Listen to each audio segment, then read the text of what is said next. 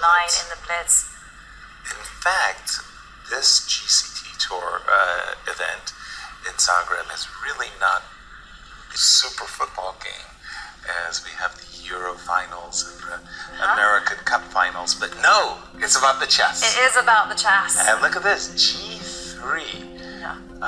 You can forget the Euro Cup final. You can forget Wimbledon. The action is here, and look, the surprises have already begun. Yes. G3 on move 2. Yeah. On move 3. 1, 2, 3.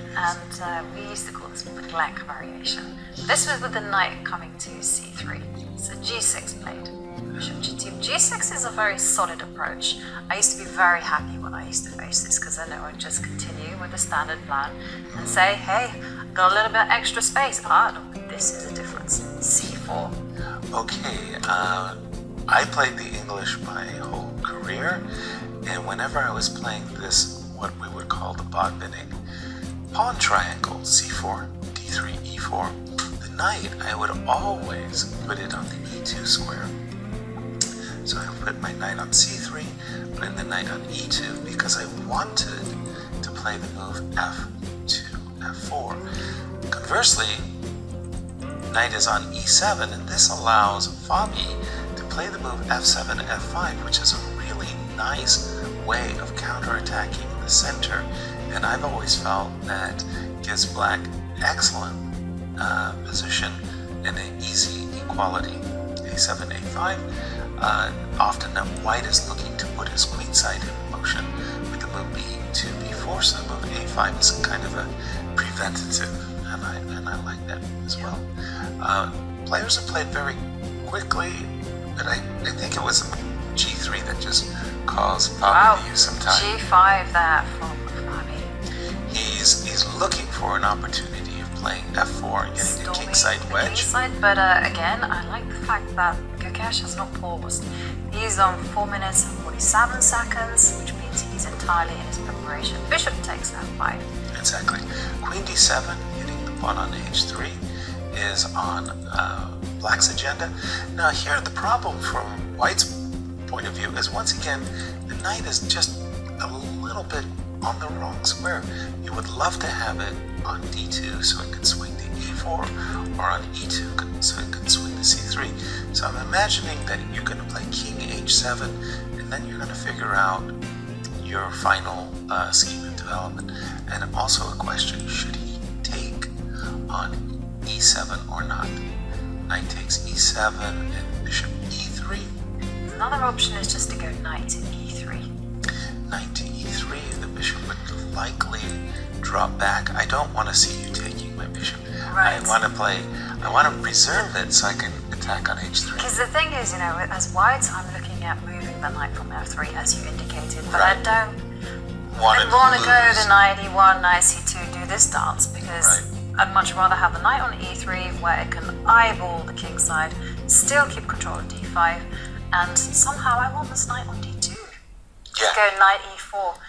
Agreed. But then there are consequences. It's a very tense position. I feel like this is a lot easier to play as black.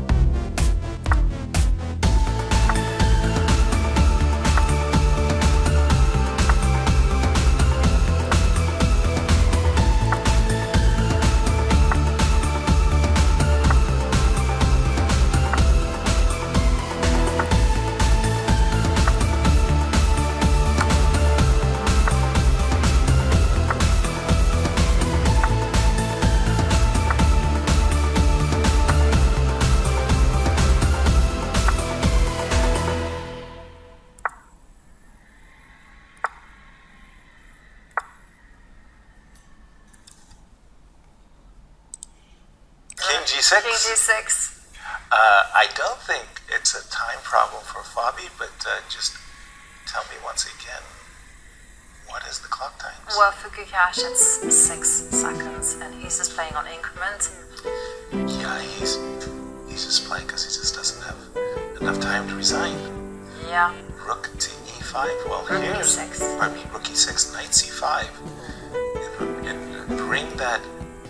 He just captures on D5. Rook to E5. Rook back to E5. Sorry. Yeah, Rook E5. Yeah, I think It's that's simple. I think that's Because Rook if F5 is you get also. greedy with the capturing on D3, then there's Rook to E7, and suddenly you have to dabble in that particular knight. Well, he does. Well, I'm a pawn grabber too. Rook E7. King F8. And now I just don't want to see the king necessarily coming all the way in. See, E7. I can always give up this knight for the passer. So king to D8 followed by knight C5 certainly is one way of handling this business. But I feel that this is impractical for A little bit. especially when you're on your final seconds. A little bit. Especially because Gukesh suddenly will have a lot of hope that he never had in the position. Yeah, but the strange thing is the pawn, the black rook is doing a great job at defending the pawn D3. Very accurately calculated. D3, D2.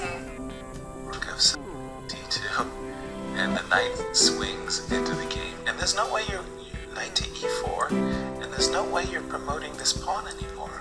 Or knight to E3, sorry. Okay. Beautifully calculated by Fabiano that Yeah, the he's D-pawn really- is going to be the runner. Yeah, and he's way Oh on. ho ho ho! Last trick, rook takes G7, check. No. No. King to E4. King to E3. He could have played knight to D4, and I think that And would. that's it. We have resignation. Congratulations to Fabi as he's just tearing up the field. It's